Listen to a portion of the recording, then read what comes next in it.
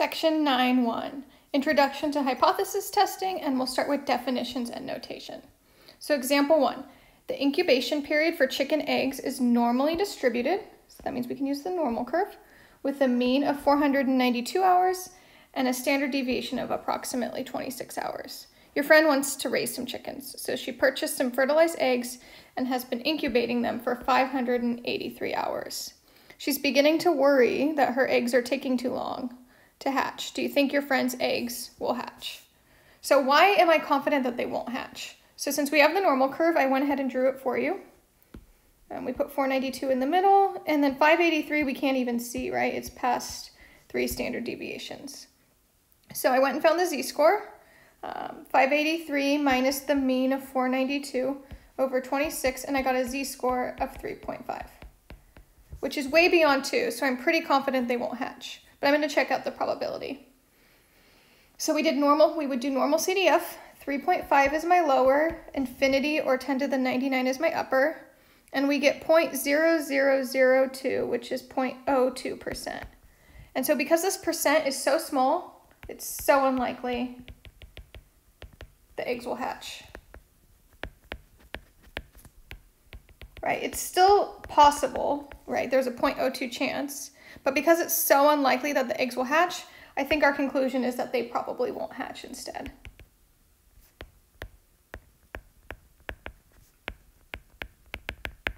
So we're not absolutely confident that they won't hatch, but because there is such a small chance that they will hatch, we're going to go ahead and make the conclusion that they probably won't.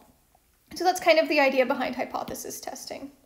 So let's get into some definitions, and then we'll do hypothesis testing in a little bit. So before we get started, we really need a research question or a hypothesis. For now, they'll only involve means or proportions, but there will be more later. So a hypothesis is a statement that something is true. You might have seen this in a science class, or even when you write an English paper, right? Your introduction is stating something and then you're proving it. In statistics, we're going to have something special called the null or the initial hypothesis. We'll call it HO. This is the hypothesis to be tested or challenged. This hypothesis sets a specific value for the population mean or proportion. So again, we'll split those up separately. It's usually something that's claimed. It might be an old value and we want to prove it's changed. Something comparable or default. So we'll see this shortly. And then the alternative hypothesis is the other one. We'll call this H1. This usually reflects the claim in the research question about the value of the parameter. So this is usually our research question. What are we trying to prove? The hypothesis to be considered true if HO is false. So basically, like the eggs hatching, we're going to prove the eggs won't hatch to prove that they will hatch. So this is also the claim we are trying to prove. That's probably the most important part. And this claim never includes the possibility of equality, because it's basically impossible to prove that something's equal, but we can prove greater thans or less thans. So let's look at some hypothesis. So we have everything in regular language and we'll convert it to statistics. So here's my research question. Is the average course load for community college students less than 12 semester hours? And so I'm going to convert this to a statistics hypothesis. So I think we're talking about average. So that means it's a claim about the population mean. So that means our hypothesis will involve mu. The question contains information about the population, right? All community college students. The variable would be semester hours, right? And the parameter would be the population mean.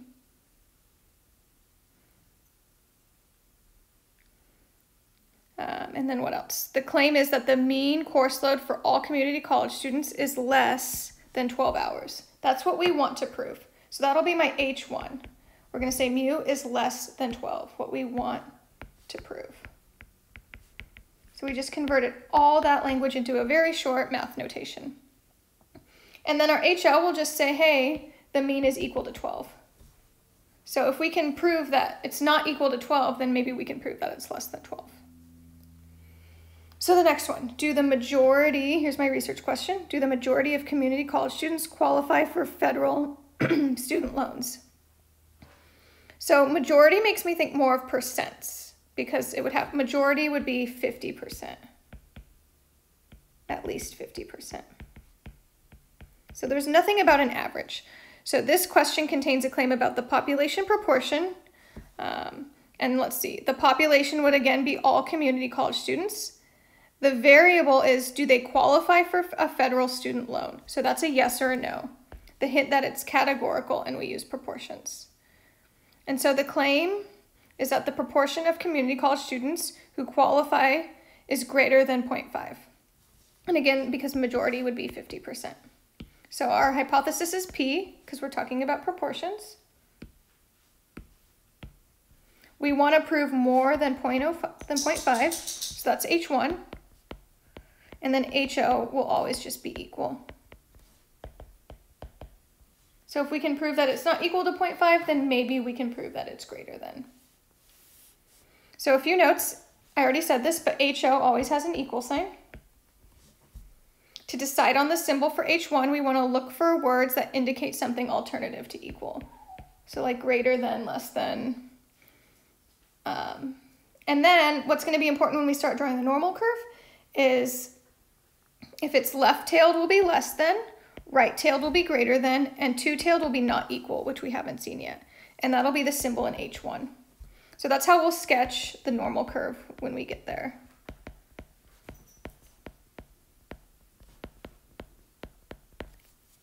So let's check out example 2.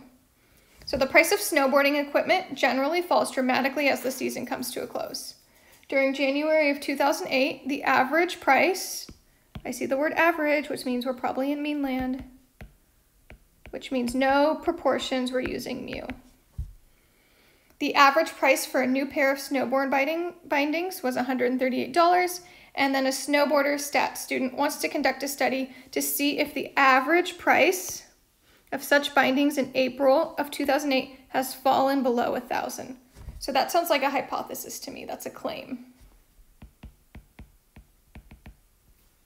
So what do we want to prove? We want to prove fallen below. So we want to prove mu is less than 100.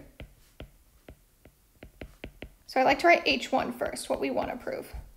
And then HO, ignore everything else. It's not 138. It's just equal to that same number.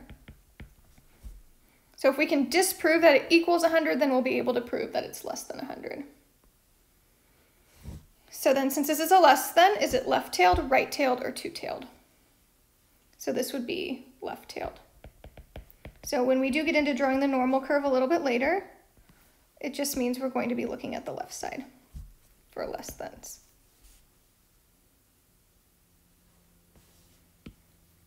All right, so let's assume sigma of x bar is 2.87, and we get a sample that says x bar is equal to 97.82.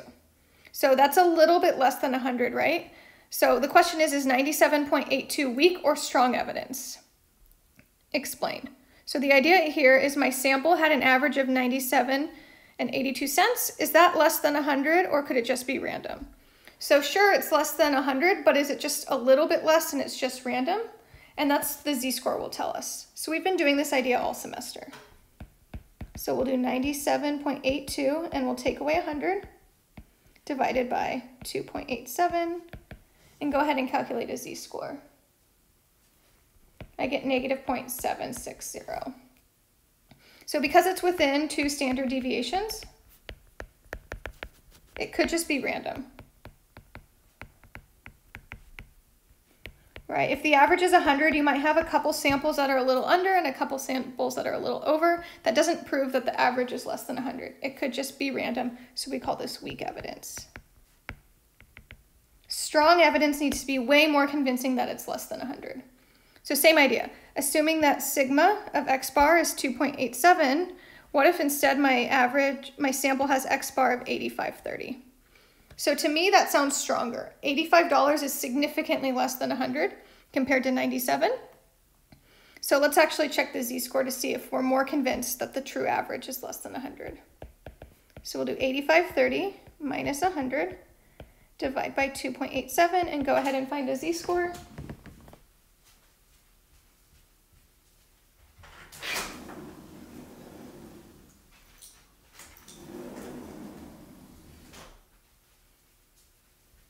I get negative 0.5122, so I'm definitely more convinced. It's way beyond 2 standard deviations. So this is strong evidence, right? This is way different than 100. So that's basically the main idea. 2 is my cutoff. If it's only a little bit different, it might not actually be different. It might just be random. But if it's a lot different, then I'm more convinced. And so my final example for this part is, again, assuming sigma is 2.87, how about 112? So let's find the z-score. 112.33 minus 100 over 2.87, and then we're going to decide, is it weak or strong evidence? So go ahead and find the z-score. I get 4.296, which feels like strong evidence, right? It's more than 2. But it's not strong evidence. And why is that? What were we trying to prove? So even though it's more than 2 standard deviations, it's actually very, very weak evidence because we were trying to prove less than 100. And this actually proves more than 100. So it's proving basically the opposite of what we want. So it's actually very weak evidence.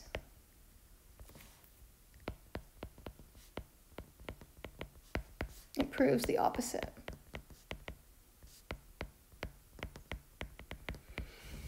So this chapter is going to feel a little weird in the beginning, but once we actually do a hypothesis test, it'll all piece together and start to make more sense. We're just getting used to the ideas behind it.